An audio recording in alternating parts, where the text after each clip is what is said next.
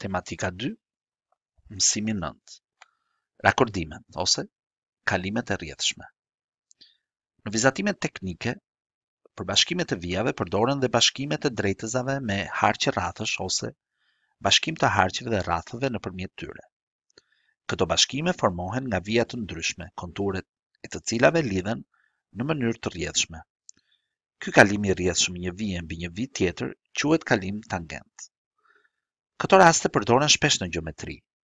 Drejtëza që është tangent me një rrjedh formon këndin 90 gradë me rrezen, e cila e kalon në pikën e takimit të tangentës me rrethin. Pika e kalimit tangent C është baza e pingules së kaluar nga qendra e rrethit drejt drejtëzës AB. Kalimi i rrjedhshëm nga një vijë në një vijë tjetër me anë të vijave ndihmëse quhet rakordim. Për ndërtimin e rregullt të rakordimit duhen 3 element kryesor.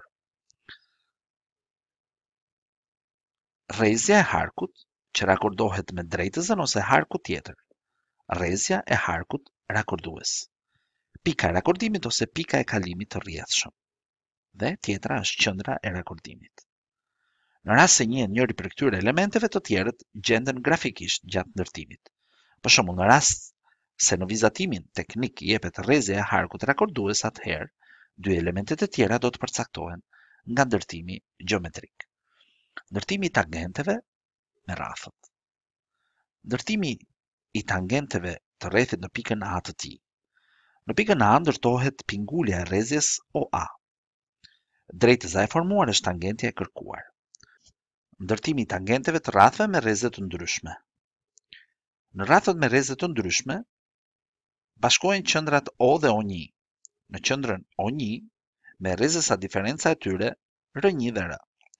Ndërtohet një rreth koncentrik me rrethin me qendër O1. Nga ky rreth ndërtohen tangentet me qendrën O, të cilat kalojnë në pikën 1 dhe pikën 2. Zgjatimet e rrezeve O1 dhe O1 presin rrethin me qendër O1 në pikën 3 dhe pikën 4.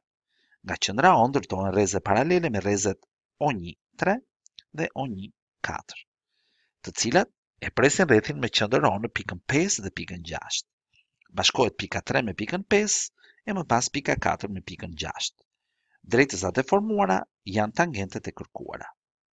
Rakordimi i dy gjysmë drejtëzave me rreze R të dhënë. Në rastin kur dy gjysmë drejtëzat ndërpriten, sipas një këndi të ngushtë ndërtohet si fillim dy drejtëza ndihmëse paralele me brinjët e këndeve në distancë R, aq sa është edhe rrezja e harkut rakordues. Këto drejtëza ndërpriten në pikën O, që është dhe qendra e harkut rakordues.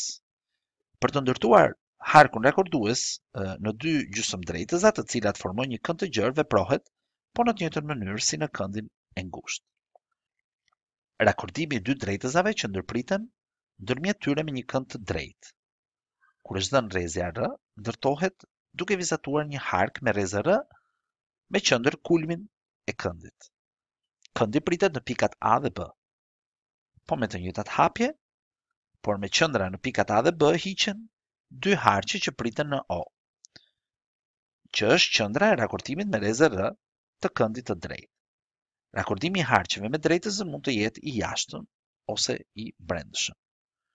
Rakordimi i jashtëm dhe i brendshëm. Për ndërtimin e rakordimit të jashtëm ndërtohet drejtëza ndihmëse paralele me drejtëzën A në largësi sa rrezja R. Nga qendra O me rreze R+R ndërtohet harku që pret vijën ndihmëse O, e cila do të jetë dhe qendra e rakordimit. Nga pika O ndërtohet pingulja drejt drejtëzës A në pikën A. Me qendër O dhe rreze AO ndërtohet harku rakordues, i cili pret OO në pikën B. Për ndërtimin e rakordimit të brendshëm veprohet njësoj si tek rakordimi i jashtëm, me ndryshimin se harku ndihmës me qendër O ndërtohet me rreze R-R, ku R është rrezja rakorduese e dhënë dhe R rrezja e harkut të dhënë.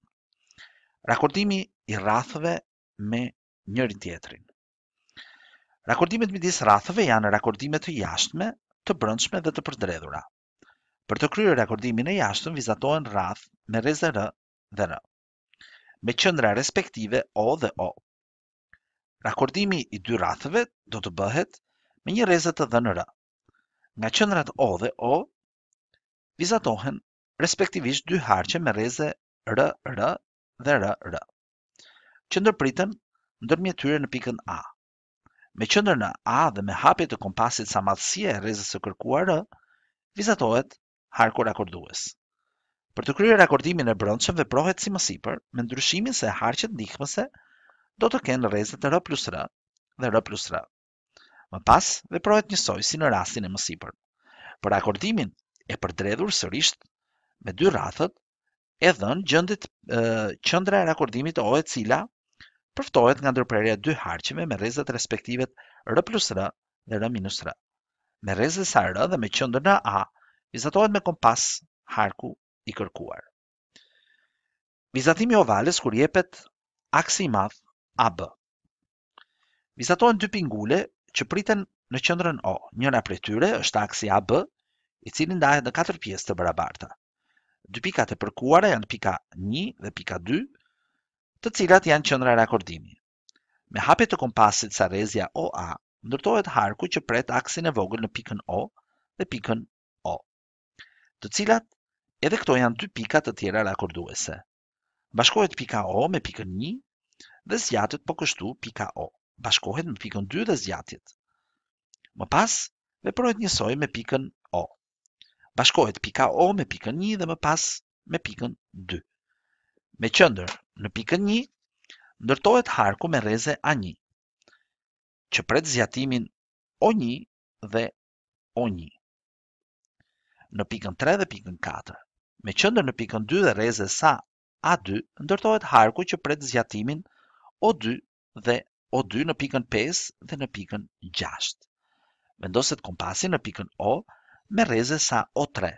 Ndërtohet harku që bashkon pikën 3 dhe pikën 6. Me qendër O dhe me rrezë O4, ndërtohet harku që bashkon pikën 4 me pikën 5. Kështu formua figura ovale. Vizatimi ovales kur jepet aksi i vogël CD. Ndërtohen dy akset kryesore të ovales pingule ndërmjet tyre. Me qendër në O ndërtohet rrethi me diametër sa CD dhe në ndërprerjen e tij me aksin horizontal përcaktohen dy qendrat e rakordimit 1 dhe 2. Ndërtohen drejtëzat D1, D2, C1 dhe C2 dhe këto zgjaten.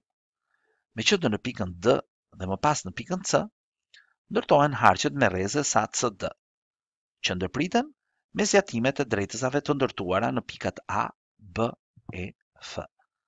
Këto pika janë pika rakordimi.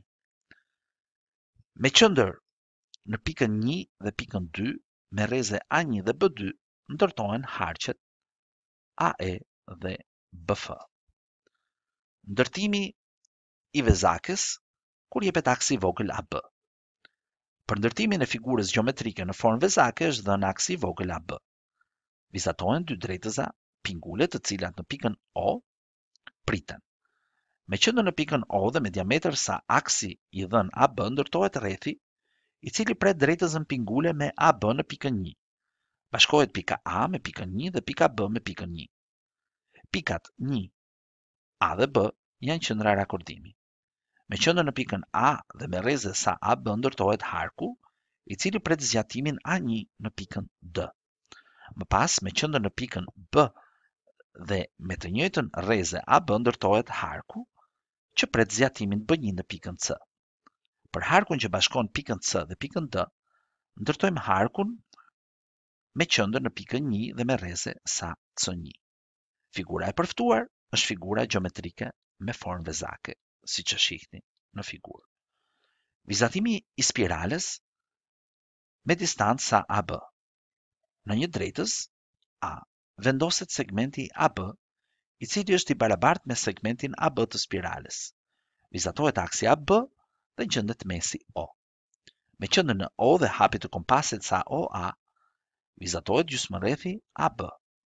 Vendoset kompasi në pikën A dhe me hapje sa segmenti AB, vizatohet duke filluar nga pika B një gjysmërrjeth deri në pikën C. Me qendër në O dhe me rrezë në OC, vizatohet gjysmërrjethi CD. Vazhdohet vizatimi duke alternuar qendrën, një herë tek pika O, pastaj tek pika A dhe përfitohet spiralja.